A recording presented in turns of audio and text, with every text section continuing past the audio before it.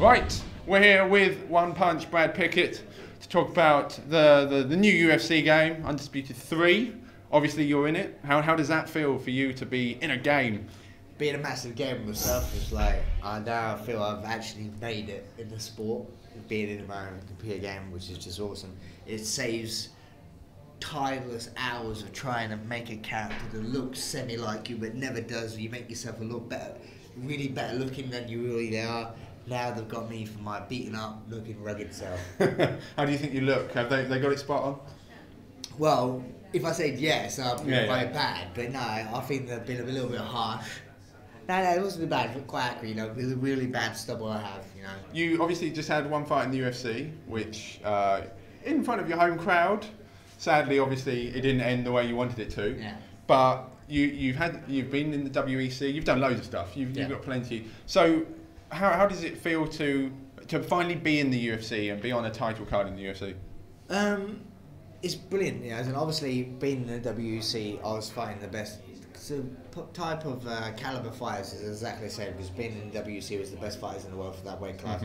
Now they merged with the UFC, so the UFC took on those weight classes. So as for the level of competition, it's exactly the same, but level of exposure is so much bigger. You know, you get you know, not so much on the days as well, because when I fought for the WC 45, I think it was, no, WC 48 Aldo versus Faber card, there's like 12 people, 12,000 people. So, 12 people in the crowd. Massive. It was in the living room. Crazy. It's crazy. Had like 12,000 people there at Arena. So it's quite the same as the UFC had. Obviously, they had bigger ones as well, but I thought on K1 Dynamite back in the day had 30,000 people there, so there was a lot of people. Me, I got, you know, went out there and I got caught. It's a very unforgiving sport, you know. You make a mistake, you get caught. Burrell's a very talented, good fighter, and, you know, best man one of the night. But the sport's what it's like is, you know, very unforgiving. So obviously, you're coming from someone who never will be a fighter. I'm not built like a fighter. Well, I don't know. I've got good knees apparently, and not too sure I could ever do your job. But well, what do you do like the day after a fight when it hasn't gone the right way? Like, what's the first thing that goes through your mind that you wake up, wherever it may be, in a hotel room, and you're kind of like, oh man, I got something. This happened, that happened. I'm bruised here, bruised there. Yeah, it could go two ways. One, you could dwell on it, and just be really down. Or two, you just be like, okay, give yourself a bit on the butt and go, okay, right. No, sometimes it can give you a drive. It depends, you as a person or the people around you, what they get out of you. You know. Yeah. So if it's up to you. If you just want to go sit and sulk in a corner and you've got people around you that let you do that, that's what you're gonna do. But if you've got good people around you, you go, come on, it's not the end of the world. Get on with it. You know, it's part of the job. I mean, it's not like this sport's not like boxing. Yeah. You don't have unbeaten champions. It's like, you know, people like Princeton team have 36 fights, wins 36 fights, loses one, then retires. You know, Yeah. So, not like that. So what would you say? Are there any video games that chill you out when you get off of a fight? Did you ever sit down? Yeah, I play a lot of video games. Me personally, I play a lot of MMOs. You know, so man. World of Warcraft. Been playing that for 7 years. Recently, just got into the Old Republic. Yeah. You know, been playing that a little bit now. You know, quite like that. You know, I'm a bounty hunter called Starscream.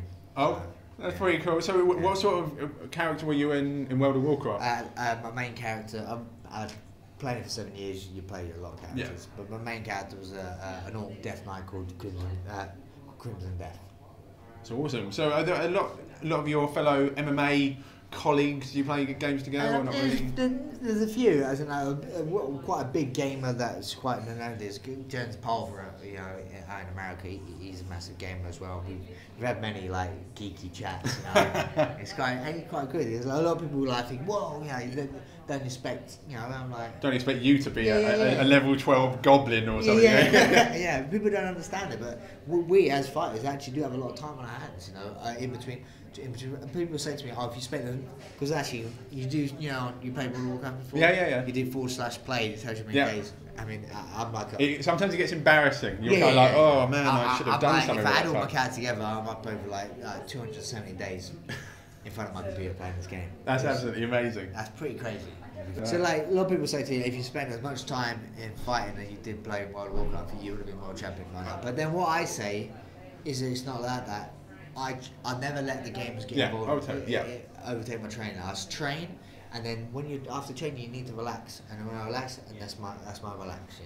You know, some other people, athletes go out partying. You know, I just sit at home. Would you ever want it to be, if you magically could, if you had that one wish and you could kindly walk into the heavyweight class, would it? Of course. You'd I think enjoy I'd be that? one of the best fighters in the world at heavyweight. Oh, okay, I've heard.